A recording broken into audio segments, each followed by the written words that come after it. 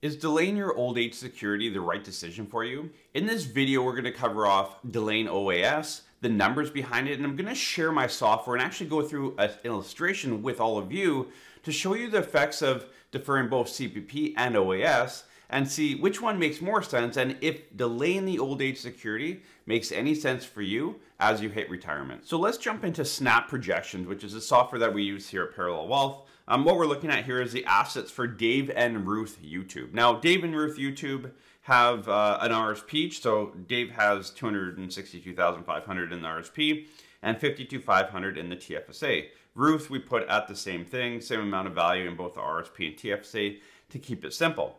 Now, one thing to note here is in the government benefits, we have defaulted both their CPP to the national average and also old age security at 100%. These clients have been in Canada for over 40 years. So that's the same for both of them, both Ruth, and if I go over to Dave, you'll see 56.06% as well. So we wanted to keep these averages the same.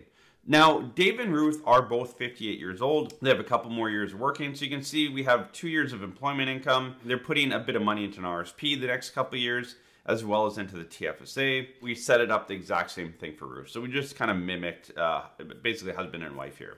Now, what we want to look at is total income. So when they hit 60, how much income will they have? Now you can see here for Ruth, we've left both CPP and OAS at age 65, and we've done the same for Dave. So I want to see if we take both at 65, again, I'm not going to look at CPP at 60 in this video. What does this look like? So if we take CPP at 65 for both of them, and we look at what's their total income, I can hit here, recommendations, and after spending, or sustainable spending number, $57,676. So again, just over $57,000, that's after tax and adjusted for inflation. So that's our starting point. That is taking both CPP and OAS at 65. Now I want to look at what if we delay CPP? How much is that going to give us more if we delay CPP and keep OAS at 65? So let's jump into age 70 for CPP. So I'm just going to go in here and change both Dave and Ruth to age 70. Again,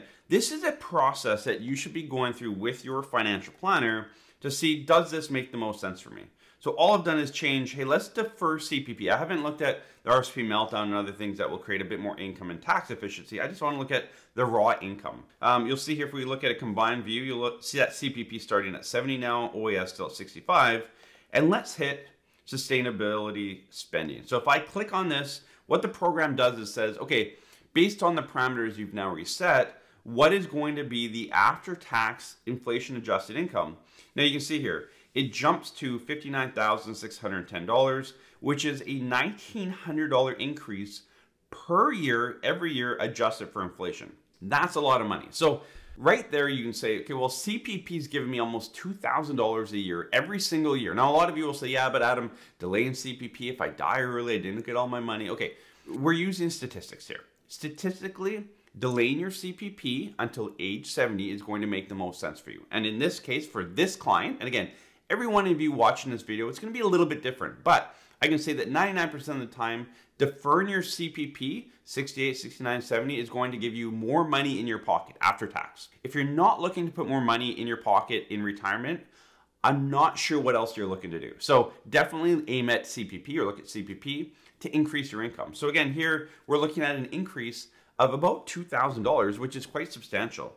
So again, that runs all the way down until the client, we run it to 95 in this one. Again, if we ran it to 90, it's still the same thing. It's still an increase in payment. Now, the third piece of the puzzle here is the old age security. So again, let's just bump the old age security to 70 for both of them as well. We're leaving CPP at 70. So we're looking at what if they deferred both CPP and OAS? And again, I'm going to talk about the other factors that come into play when looking at deferring both CPP and OAS, or one or the other, but things you need to consider outside of just more income.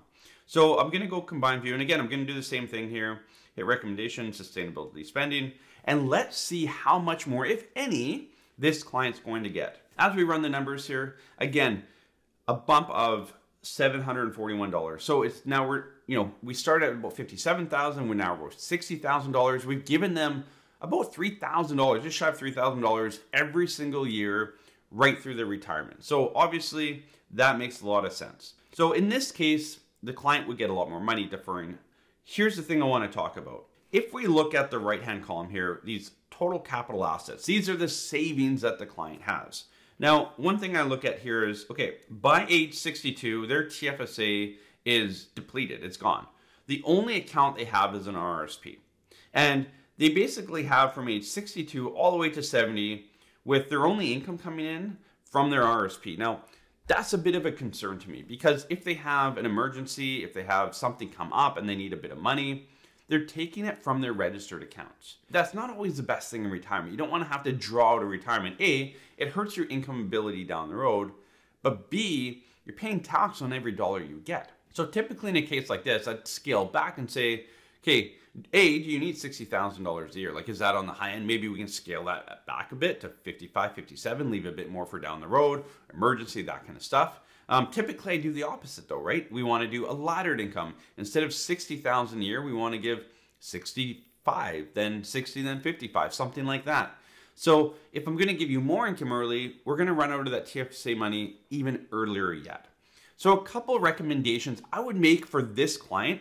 If we jump back into the software here, I'll kind of walk through the conversation I would typically have with a client, and hopefully this gives you some mindset for how to think about your retirement plan and questions you should be asking your financial advisor. So number one, I'll go back and say, look, the next couple years, you're saving both into your RRSP and TFSA. And while the RRSP is giving you a nice tax break, you're getting 28 cents back on the dollar based on the marginal tax rate, it might make sense for both of them to put that $10,000 into their TFSA.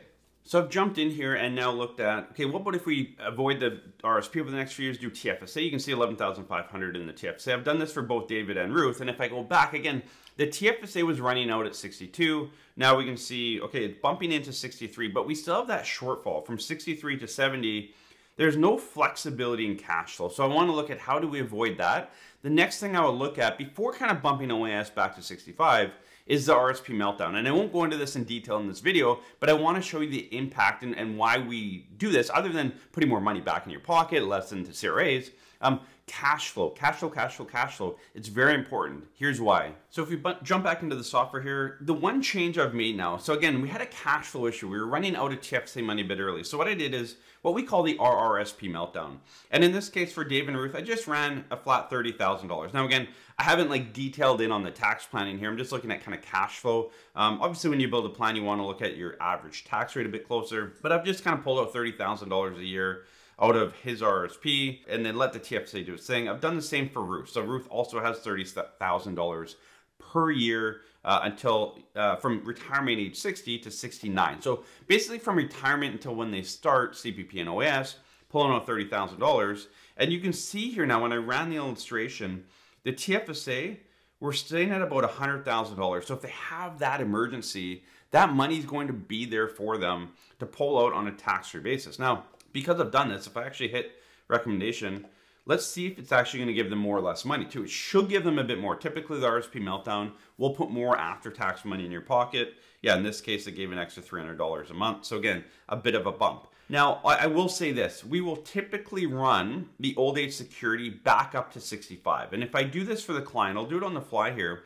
Typically, it's a cash flow thing. So yes, you're going to get a little bit more if you defer CPP, or if you defer your old age security, but do you have enough cash flow? And we do find for a lot of our clients, cash flow is an issue if we don't take the CPP or OAS, sorry, at 65. So look at taking the old age security at 65. If I go back here and run it, you'll just see it's a better cash flow. Instead of about 100,000 in the TFSA, you know, we're now at 150 and growing. It's a bit of a better cash flow. Let me see what it does for cash flow income-wise through retirement. It'll probably drop it a little bit here, but it's probably not substantial. About 700, so it brings us back to that kind of original.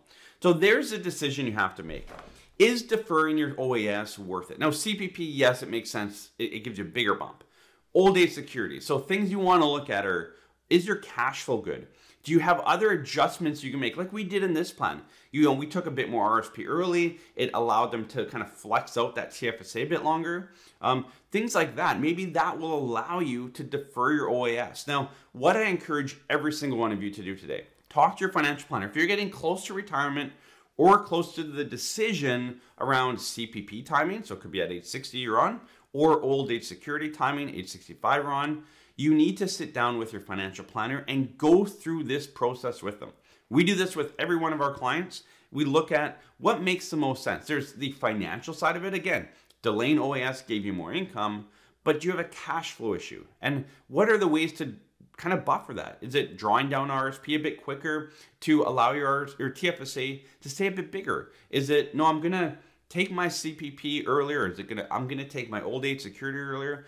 You need to run through these scenarios with your financial planner to see what makes the most sense for you. Again, if you don't have a financial planner, we'll put the link below, but you can find a CFP in your area. Again, with technology nowadays, you don't need to find the local CFP. You can find the best one for yourself. If you feel that our firm might be that, again, we'll put our link below as well. Thank you for joining us in this video. We'll see you in the next one.